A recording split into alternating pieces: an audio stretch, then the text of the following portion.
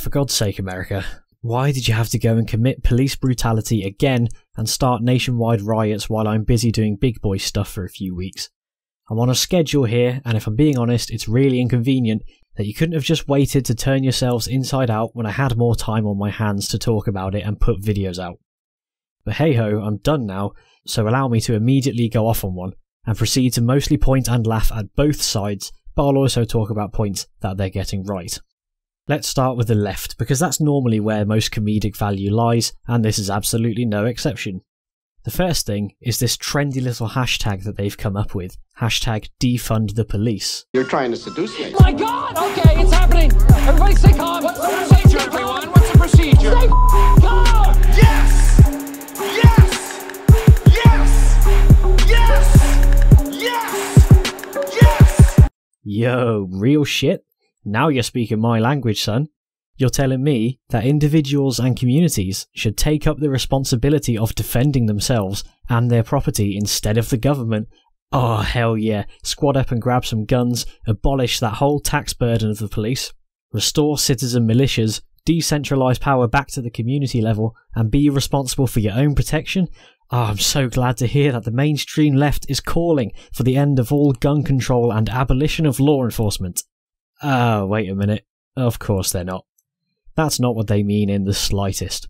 What they actually mean is either shift the tax burden to some other bureaucratic tumour, or remodel the police force as social workers, as they're putting it. So now instead of the boys in blue arresting innocent people for possession of a plant, it will be the boys in pink killing innocent people for posting offensive tweets. Do that and you'll only be halfway to becoming the United Kingdom. All you need to complete that journey is to start handing out criminal sentencing for the ownership of scissors and declare Nancy Pelosi the Queen. Here's the funny question. When you abolish the police, how do you collect the gargantuan mass of taxes that you would need to complete your social engineering projects that you love so much? Who will pay for free healthcare when there isn't the implication of a police gun to your head if you refuse? After all, if a project is voluntarily funded, then it's a charity. Oh, but oh no, we can't allow charity to function properly, can we? People are evil and selfish, so you need to extort them. How else can you fund trans child hormone therapy? You can't have your sky-high tax rates without explicit or even implicit state punishment for those who would dare to disobey it. Say a reclusive town in, Texas, for example, decides they don't want to play by your rules anymore, and decide to live on their own, become self-sufficient, homeschool their children, and train with guns in order to defend themselves from aggressors. My guess is you'd create Waco Part 2, although this time the FBI agents that torch and kill the entire community will all be either trans-disabled, non-white, or better yet, all of the above, because using the power of the state to murder women and children is okay, as long as the murderers have progressive demographic representation or call themselves social workers. The truth of the matter is, you don't care at all about ending statist violence, you just want to make sure the boots are stomping on the correct faces. You don't care for self-defense, responsibility, self-determination or individual choice, you just want the world to march to your orders and punish those who refuse by any means necessary. You only want freedom for those you deem are deserving of it, and you'll strip them of it the second they step out of line. Cancel culture taught us this clear as day. If you actually want to abolish the police and restore self-defense, then whew boy, I'd make a sign and march across my city at the drop of a hat. But you don't. You're chanting defund the police as a scam, to continue their forceful redistribution of wealth, only this time it will go to the right people, apparently. It's a fucking money grab and not much else. Come to me with open arms if you want to talk about community self-policing through gun ownership, self-determination, and making individuals claim responsibility for their actions. But don't come to me if you just want to make the Netflix adaptation of the KGB or just move the stolen money to another pocket. The fact is, you can't steal that money without the badge and a gun, so you'll be content to never see it go, just under your control and oppressing the people that you want it to. I want nobody to be oppressed, and by that I mean I want everybody to have their full rights and not being stolen from is one of them. You will never have equality if you seek to steal from one group to give to another. That is literally what the police already do. You're just not happy about the groups that they've chosen. Oh, and I have absolutely no time whatsoever for any person who talks about the corruption of the police, systemic racism, privilege, and how evil the rich are, if they then go on to claim that electing Biden will solve it all. Ha! That stupid old prick has been getting filthy rich off of oppressing minorities for decades. He would only expand the government and thereby increase the scale of corruption alongside it. He would try to sign into law gun control bills that will result in the police abusing their power and killing American citizens in confiscations and red flag raids as they already have done, Duncan Lemp, and make the entire population more vulnerable to the police and their oppressive power. Now don't get me wrong, I'm not for a second saying that the Republicans will do any sort of a better job, but you are a sorry excuse for a revolutionary if you think that continuing the status quo will fix a single thing. You are a total joke, and the politicians you vote for are laughing at you just as much as we are. So I'll begin my transition of getting round to addressing the right by actually giving my own statement and opinion on this whole matter. But I admit that race relations and their nuances across the Atlantic aren't exactly my area of expertise. So, from the information that I've had access to, I believe it is true that black and other ethnic minority groups in America have been and continue to be adversely disadvantaged by the system, for a lack of a better term. I mean, I don't really understand how that can be argued against when segregation and the Jim Crow laws are still in living memory for a lot of people. Of course there are still going to be problems, but the biggest exacerbator of these problems is, without a doubt, still the government. It's not some sort of massive, obscure collective like the whites, but the smallest and most privileged collective of all, politicians.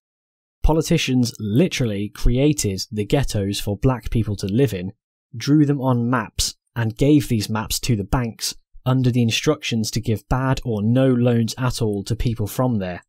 Look this up, it's called redlining, and those places that they redlined and more are still financially disadvantaged by the banks to this day. When the government literally drew borders on a map and restricted any kind of investment into them, of course they're still going to be poor decades later. It's one hell of a vicious cycle to literally create a bad neighbourhood, then never allowing the neighbourhood to become good. Then when you've already hit these communities across the head with the bat of poverty, you create the war on drugs.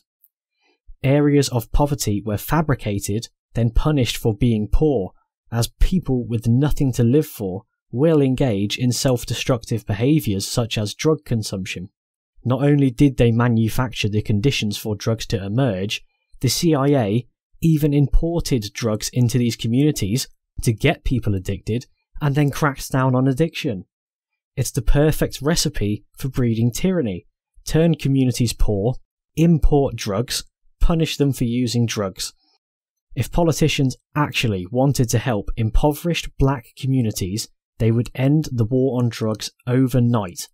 The fact that Obama had 8 years to do this and never did tells you the fact loud and clear. It's not black versus white, it's government versus individual. In a more abstract sense, a government is always incentivized to have a poor and violent group at the bottom of the rung. In the case of the US, they chose groups on the basis of ethnicity. Everything I've outlined that the government did to black communities, well, they've done identical or incredibly similar things to many other non-white ethnicities such as Native Americans. Governments will always try to draw a line in the sand where there is the most oppressed class. The American government chose that line to be race. If the system was designed to disadvantage certain races, then it must be true that some form of systemic racism exists. Gun control is a form of it. The Mulford Act was passed because the Black Panthers were arming and protecting themselves from the police, and now that form of systemic racism has leaked out onto the whole country and no longer cares about race.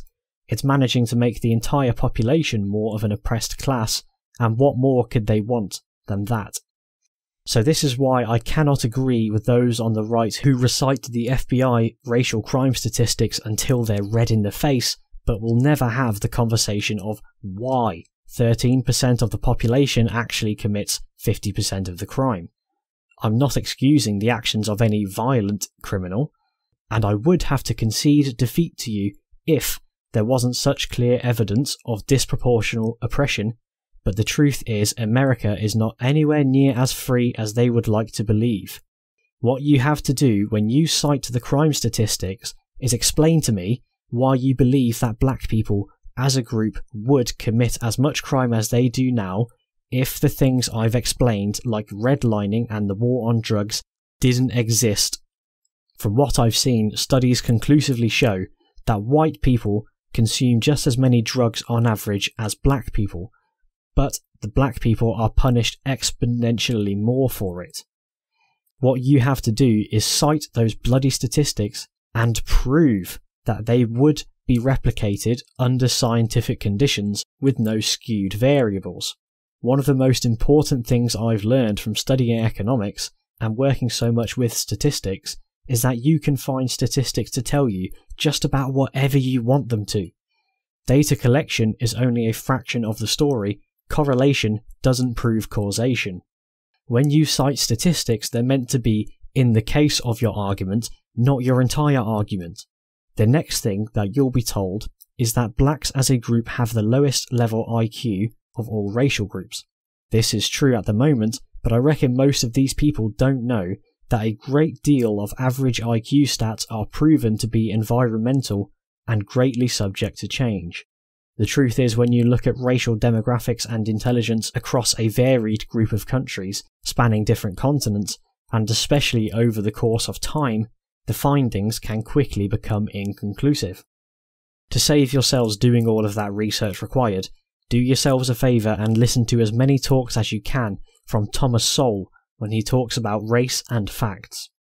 A groyper might think they're the smartest and funniest person to ever grace Twitter when they start citing crime and IQ stats to the intellectual, low-hanging fruit liberals that populate that platform. But if they went up against people who are exceptionally well versed in those fields that they're citing, they wouldn't last 5 minutes. And coming in as a surprise to absolutely nobody, the Conservatives have been digging their holes at record speed.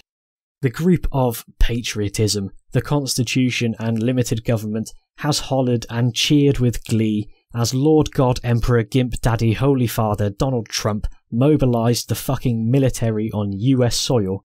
Never mind the fact that police there have been a de facto occupying military force for decades.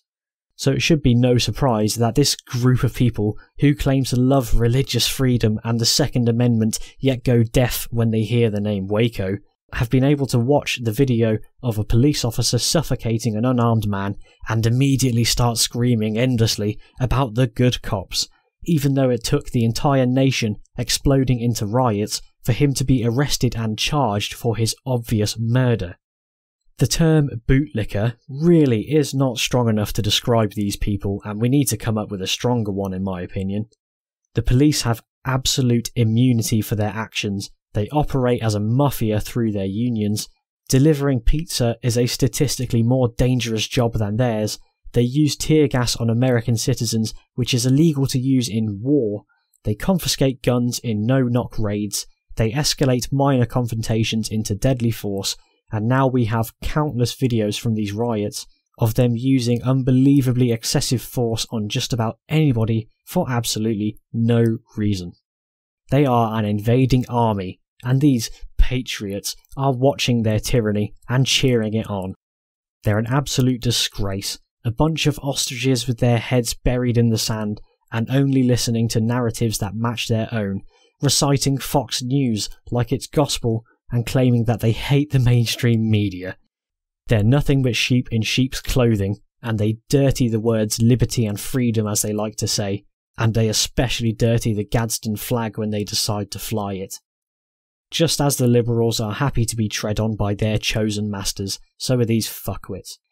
We would agree completely against the looters and destruction of property, but they are going out of their way to ignore the increasing evidence that undercover cops are leaving random pallets of bricks around cities and then escalating protests into violent riots. I need to stop here because I didn't want this to be an angry video, but I could just go on for hours about how goddamn terrible conservatives are.